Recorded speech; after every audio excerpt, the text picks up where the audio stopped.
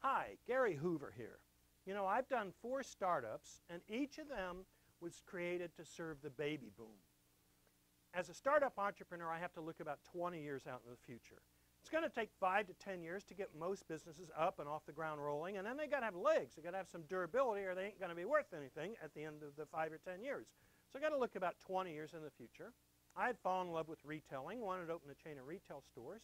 I'm sitting there in the 1970s trying to foresee the 80s and the 90s. And I fell in love with the idea of the superstore, big selection, low prices in a specialty category, invented by Charles Lazarus, Toys R Us, Washington, D.C., and then New Jersey, actually way back in the late 50s. I saw that concept, said I want to take the superstore to some other category. My next question is, what are people going to be buying? And in the next 20 years. I'm doing this in the 1970s, trying to foresee the 80s and 90s. Well, most economics and business goes back to demography. Who are the people? And I looked and said, hey, the baby boom. I'm one of them, over 100 million of us, the best educated generation in U.S. history. More of them went to college and high school and everything than any previous generation by a large margin. And I said, I want to be selling whatever they're going to be buying. And when you look at a generation like that, I want to know 2 things. What's common about that generation with all previous generations? So they're probably going to, well, they went to school more than anybody else, but then they're going to get out, live in an apartment, fall in love, get married, move to the suburbs, have kids, dogs, station wagons, later minivans, you know. So certain things they're going to do just as they age. And then the other thing is what's unique about that generation. Most unique thing is the education level. And I think they'll be lifelong readers. I also thought they'd be into movies and music. So based on just what I knew about them and being a baby boomer. So when I looked at that, I said, okay, the action in the next 20 years in retailing to baby boomers is going to be auto parts, home improvement, books, records, toys, and sporting goods. And I picked books.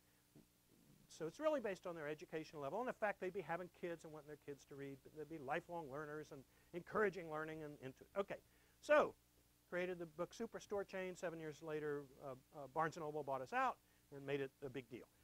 Then I created a company called the Reference Press, business reference information. It was later renamed Hoover, still exists today, hoovers.com.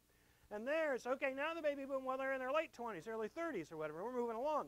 And they're going to be changing jobs, going from one company to another, so they need to know about companies. They're going to be selling stuff to companies. A lot of them are salespeople. And they're going to be buying stocks, you know, and you need to know about companies. And I'd always loved knowing about companies, so because you got to have a passion for what you're doing. So all these things, while I studied the numbers, I also had this intense passion for them. So the next thing was the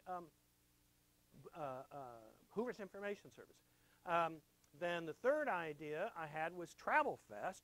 I lost all my money I'd made on the first 2, which were very successful because the airline stopped paying commissions on airline tickets. But the idea that as people age, they're going to be traveling more and going overseas and going on cruises and all that was a pretty good instinct. I wouldn't want to be in the travel agency side of it again. But again, aging baby boom. They're getting to the point they're going to travel more. My 4th venture, the idea was a for-profit museum. And there I looked at the aging baby boom and where are they now. And I created a little video to promote that museum idea some time ago. And now I'm going to cut away to that video, and there's your little preface and little background on it. I'll see you later. Hi, I'm Gary Hoover. I try to look about 20 years out into the future to understand where the great entrepreneurial opportunities are. Today I see the baby boom, the biggest generation in American history. The peak birth years were from 1957 to 1961. So beginning next year, those people start turning 50.